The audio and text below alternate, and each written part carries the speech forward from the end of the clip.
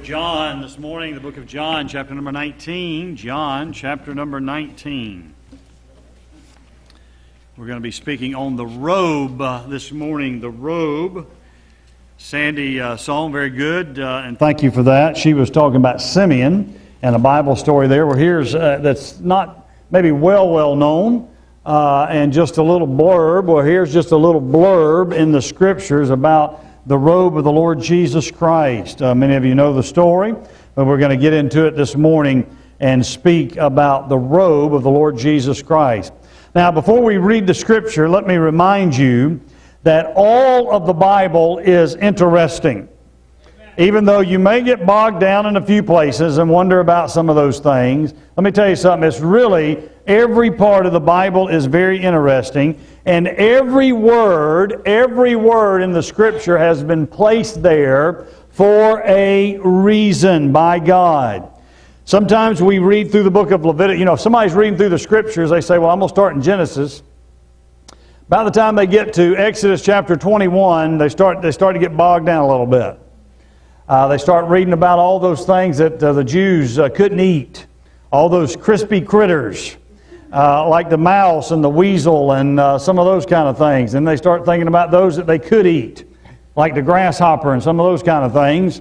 I'll pass on that, though. But you get bogged down a little bit. Sometimes we read the genealogies and we wonder, what in the world is all those genealogies in there for?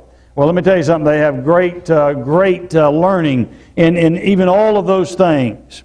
When it comes to this part of the Bible, which we're talking about the crucifixion of the Lord Jesus Christ, every word is vital. Here, even the topic of the seamless robe, which was taken from the body of the Lord Jesus Christ before His crucifixion, and then is gambled for, cast lots for by the soldiers, is placed there for a reason. In John chapter 19,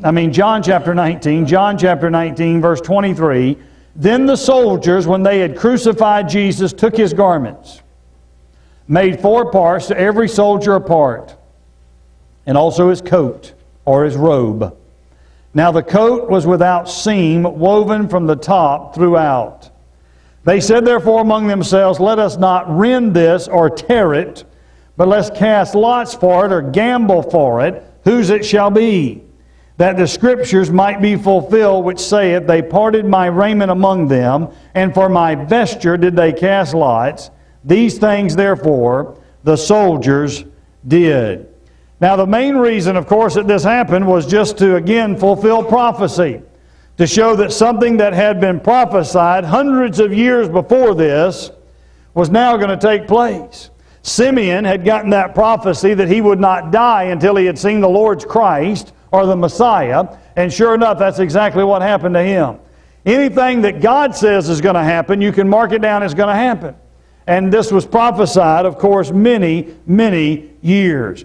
It's interesting that there's many things that's done at the crucifixion of Christ, done by unsaved men that did not even realize that they were fulfilling prophecy and that the acts that they did were actually had spiritual meaning.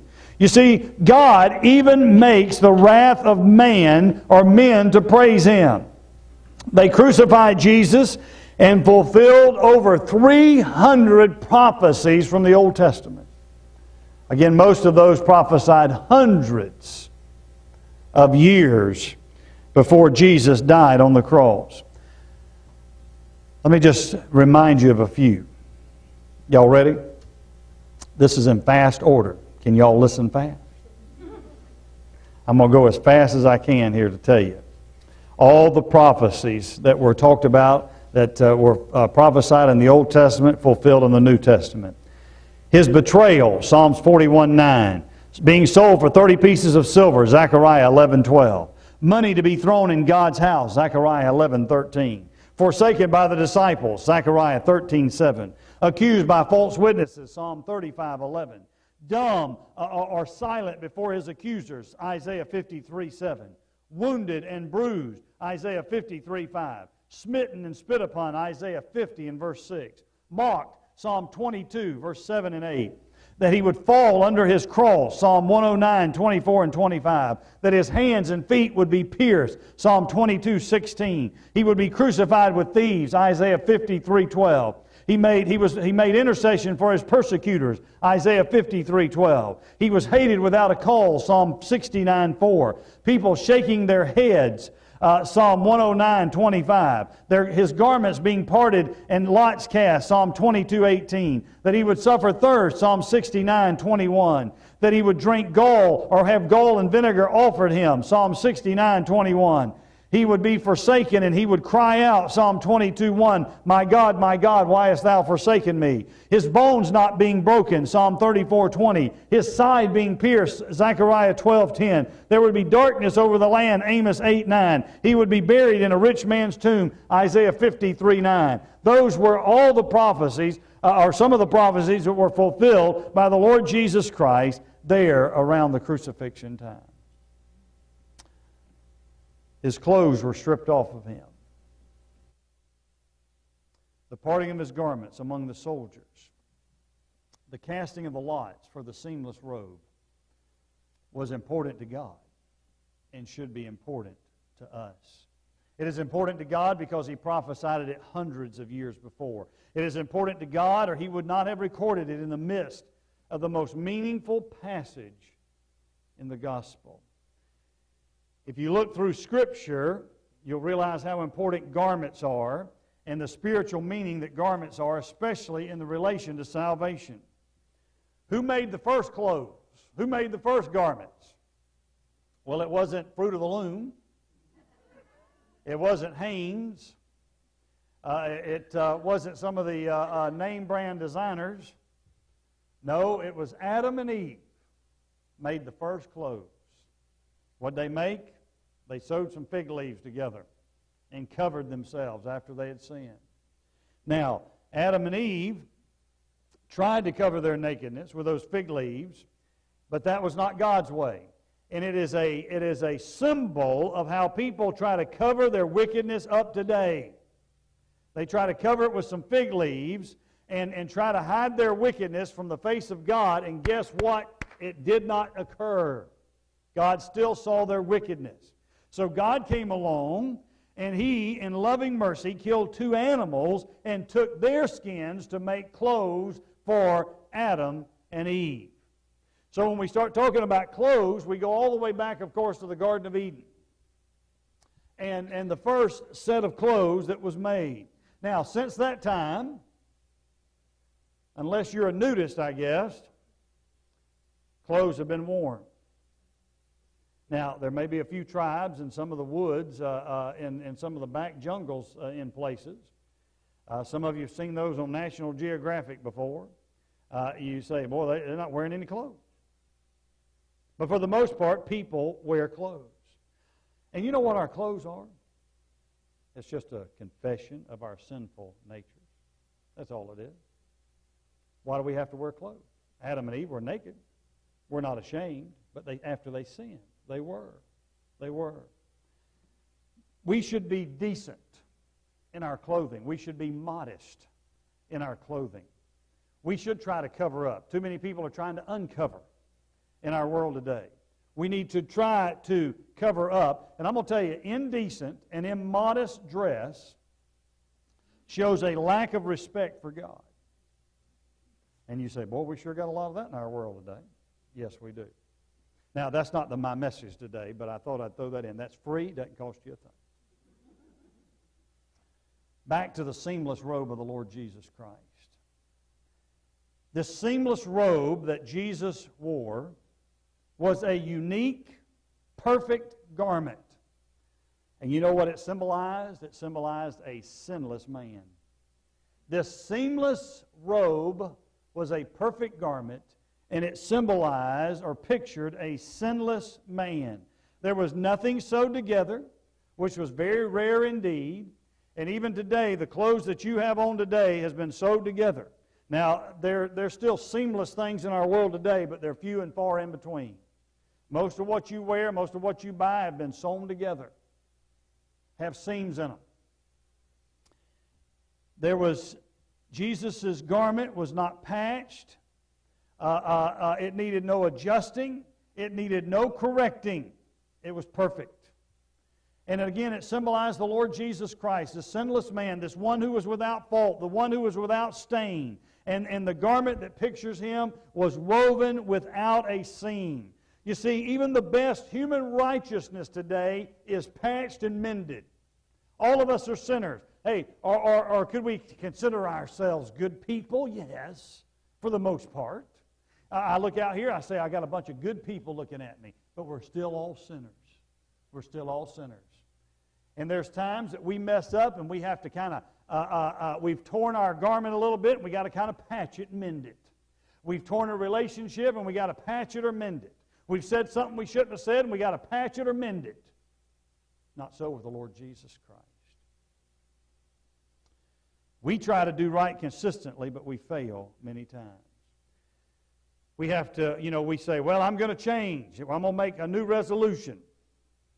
And then it don't take long to have to make another resolution to make up for that resolution. Matter of fact, the easiest part of a diet is the second day. You know why it's the easiest part?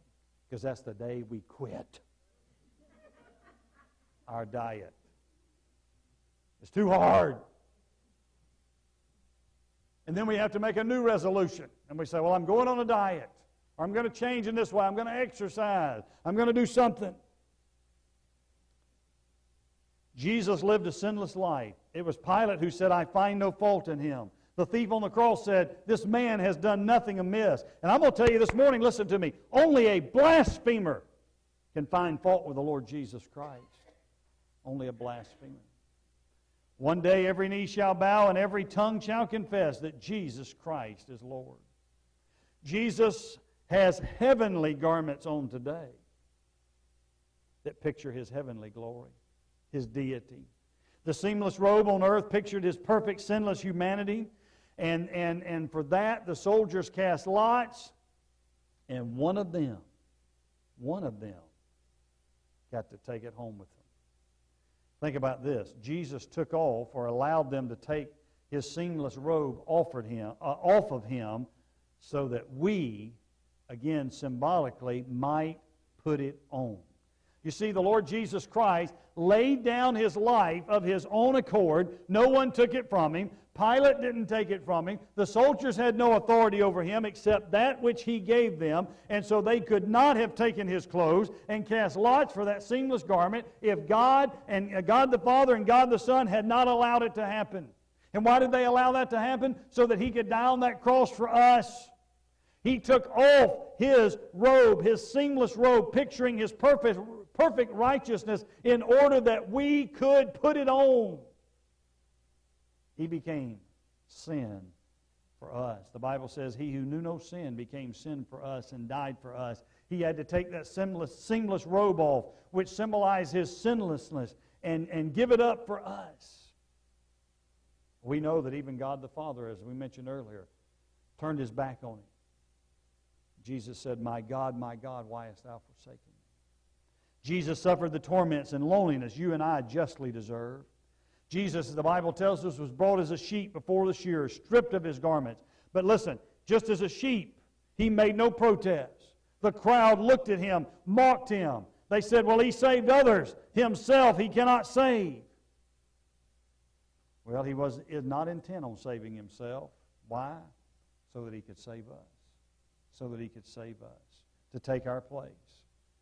Now, think about Jesus and His garments. You know, this was not the first time that Jesus had taken off His garments. If you stop and think about it, when He left heaven's glory, He left the garments of heaven there, the outward manifestations of His deity, and took upon Himself our kind of garments. Except the seamless robe, again, symbolizing His purity and His righteousness. His sinlessness.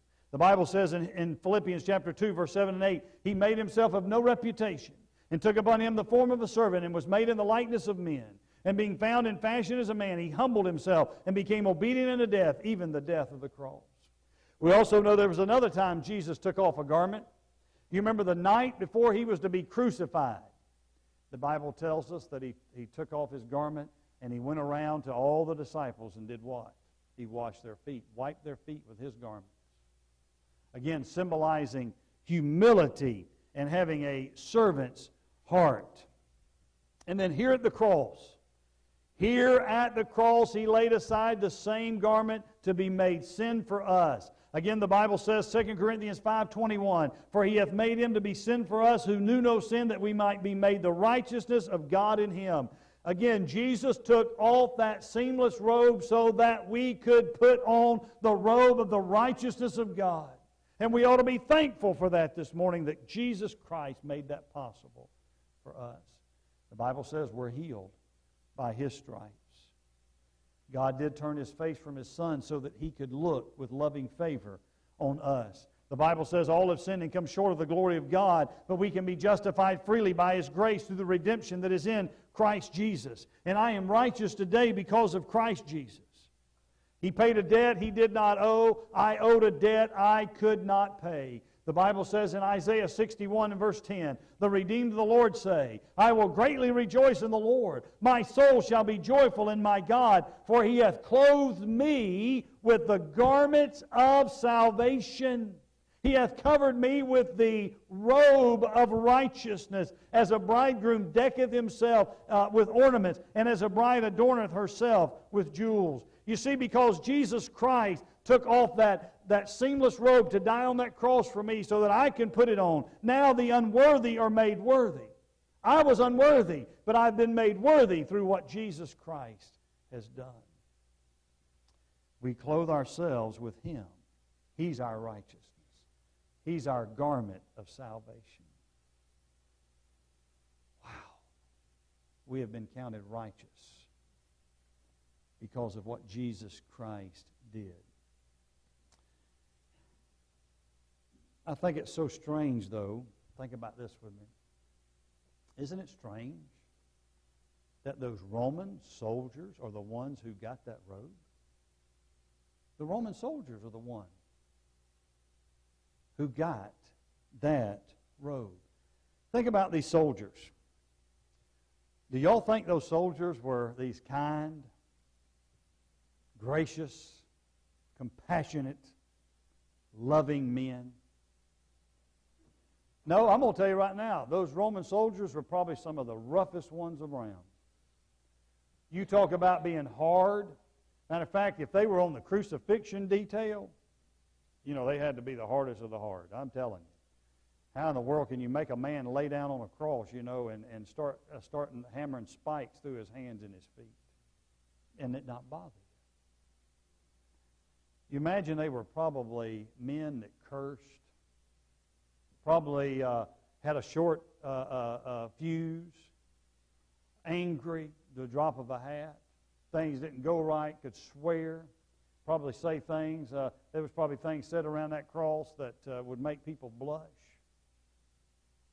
Rough soldiers, rough and tough men, profane, vulgar, part of the mockers.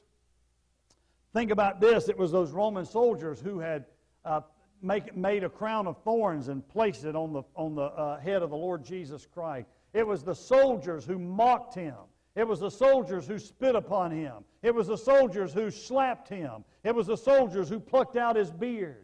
It was the soldiers who took that crown of thorns and placed it down in His head so that there would be great pain and great blood.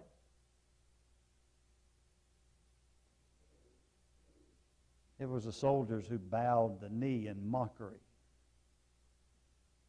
And it was one of those soldiers who got this robe. It was one of those soldiers who got the seamless robe of the Lord Jesus Christ after they gambled for it. Isn't it strange that one of them would get that robe? How strange to me that they would even want it. That they would even want it. Now, I want you to think. The Roman soldiers were a part of God's plan in this sense. They were fulfilling prophecy. Remember, they were there to break the legs of those that had not died. And they came by and broke the legs of the two thieves, but when they got to Jesus, they didn't break his legs. You know why they didn't break his legs? Of course, he was dead, but the reason they didn't break his legs is because that was fulfilling prophecy. One of them then took his spear and stuck it in the side of the Lord Jesus Christ. Why do you think he did that? Well, again, he wanted to make sure he was dead, but he also did that because that was a fulfillment of prophecy. There was spiritual significance in what they were doing. Now, did they know that they were doing that? No. Did they know they were also fulfilling prophecy? By one of them getting the seamless robe, by taking the seamless robe and then gambling for it? I think it's strange that other people didn't try to claim the robe. Think about his mother. Remember, his mother was at the foot of the cross? You know, a lot of times they will give the effects of those who die to the closest family members, right? Mary, the mother of Jesus, didn't get the robe. Maybe the other Marys who loved the Lord and who were there, they didn't get his robe. John, the beloved disciple who was there at the foot of the cross as well, and whom Jesus said, you know, woman, behold thy son, and behold thy mother. John, one of the disciples, didn't even get the robe of the Lord Jesus Christ. How about Joseph of Arimathea? You know, he went and begged for the body of Jesus. And Pilate said, yeah, you can have his body.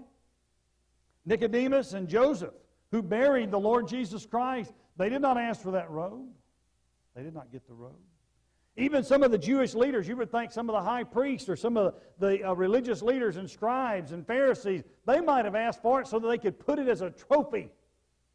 Look what I have. The seamless robe of Christ. Yet they did not get it.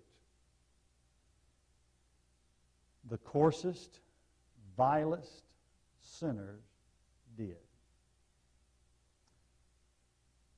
How strange that God would allow the soldiers to get the robe of the Lord Jesus Christ. Well, we know God planned it that way hundreds of years before. It was probably the only treasured possession of the Lord. The Lord didn't have a house.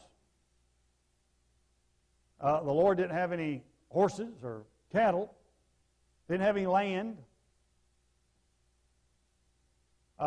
He owned nothing except this beautiful, seamless robe. The only treasured possession that Jesus had fell into the hands of some of the men who had spit in his face, who mocked him, who laughed at him, who had pressed the crown of thorns into his head, who had beat him, who had slapped him, who had made him carry that heavy cross, who eventually laid him out on that cross and drove those nails into his hands and feet, and then dropped that cross into that hole there on Calvary's Hill without even thinking or blinking twice. How strange that they would receive this garment that symbolized the righteousness of Christ. Wouldn't it have been better if somebody else could have got it? No. You see, God planned it that way. For you see those soldiers who did all those things to our Lord. We talked about the Lord and His seamless robe. What it pictured were those soldiers picture the vilest sinners in the world. And really, they picture all of the sinners in the world. You know, we look at ourselves and we say, well, we're good people. I may be a little sinner, but I'm not much of a sinner. The Bible says, if you've sinned in one thing, you're guilty of all. We don't compare ourselves that way. That's almost like comparing ourselves or comparing a bottle of water over here that's completely pure and then a bottle of water that's got just a little bit of arsenic in it and say, well, I think I'll drink this because it's just got a little bit in it. I don't think you'd do that. Just because we got a little bit of sin in our life, that still makes us unholy, unrighteous. It's a picture of all the sinners in the world. And see, when the soldier that won in the contest, the gambling contest, when He bore away that beautiful garment, the seamless robe of Christ, God was saying to the world that the vilest sinner who ever lived may come, if he will, and have the righteousness of Jesus Christ cover all of his sins. It's kind of like the story of the prodigal son. Most of you know that story. This young man went to his daddy one day and he said, "Dad, I'm tired of living here. I'm tired of living under your rule, under what you say. I want to live my life the way I want to live it. And so I know you've got some money that you're going to give me one day when you die, but I'd like to go ahead and get my inheritance now so that I can leave and go live it up." And you know what the Bible says. You know the story. He left, and the Bible says he lived a life of riotous living. He went out, buddy, and he lived it up. And while he had money, he had friends. He'd walk in the bar and he'd say, "Yeah, drinks for everybody, on me." Man, he had plenty of friends. One day he woke up out of money. What was he going to do?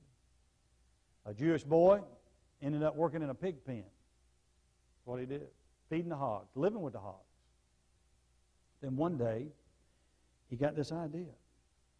He said, "You know what? I think I'll just go back to my father." The Bible says he came to himself, which is a great, great thought. Anybody that's living away from God, they have to come to themselves. You cannot go twist their arm. You cannot make them do it. They have to come to themselves. He came to himself. He repented of his sin. He said, "I'm going to go back to my dad," and said, "Dad, I'll just be one of your hired servants." And you know the story where the dad was looking down the road and he saw something coming. He said, "That kind of looks like my son. Not quite the same, because he don't look quite the same." What sinful living had done to him. But as he got closer and closer, he saw that it was his son. And he ran, the Bible says, he ran to meet him and he kissed him. And he said, "I want you to kill the fatted calf. We're going to do this." He said, "Bring a ring. Put a ring on him." But what else did he tell him? What else did he tell the servants to bring? Bring a robe. Bring a robe. That's what he said. A robe. You know what that robe symbolized? Again, it symbolized that he was forgiven and that he was, again, his son. Forgiven. Forgiven of his sins. See, the Lord Jesus Christ gave up his seamless robe to a sinner to picture for us that he took that off so that we can put it on. He can put it on us, this righteousness that only He can give us today. You remember the elder brother in the story of the prodigal son said, "Well, he doesn't deserve that beautiful robe. He doesn't deserve all this that you're doing." I'm going to tell you, none of us deserve the robe the Lord Jesus Christ gives to us. But when it comes to salvation, praise God, we don't get what we deserve. We get His grace. Jesus got what we deserved, and now we get what He deserved. Jesus will today put on you a robe of righteousness, and then the Bible talks about that as justification, and God will then look at you just as if you'd never sinned. Wow. How awesome is that? The robe. The robe. His own purity and holiness, if you'll trust Him, will be given to you in this robe of righteousness. Then one day, I'm going to be welcomed in heaven because I got His robe on. Hallelujah. Would you bow your heads with me? Heads are bowed and eyes are closed.